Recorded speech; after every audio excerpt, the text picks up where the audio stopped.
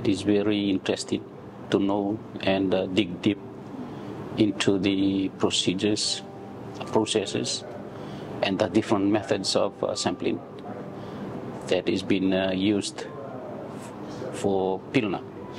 So there were so many questions around the schools that were picked, and with this workshop, it gives us a run-through on how schools were selected.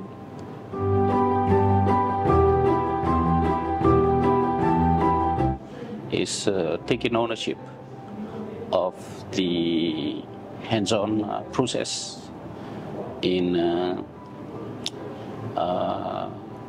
finalizing a list of schools for sampling, with working with Excel and with the team Gemma and Mike.